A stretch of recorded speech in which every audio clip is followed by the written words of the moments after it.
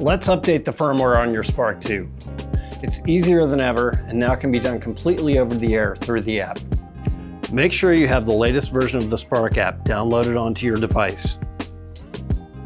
Be sure to plug your Spark 2 into a power outlet so that it's running off of main power and not off of the battery. Now power on your Spark. Connect to your Spark through Bluetooth.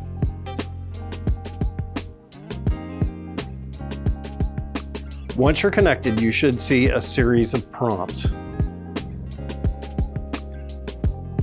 At the end, you'll get a prompt that asks you to update your firmware.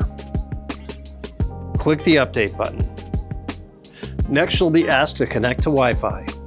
If you haven't connected to Wi-Fi before with your Spark 2, you'll be asked to enter the credentials for your Wi-Fi network. Enter them and then hit Connect. The update should start automatically. When the update's complete, your Spark 2 will power off.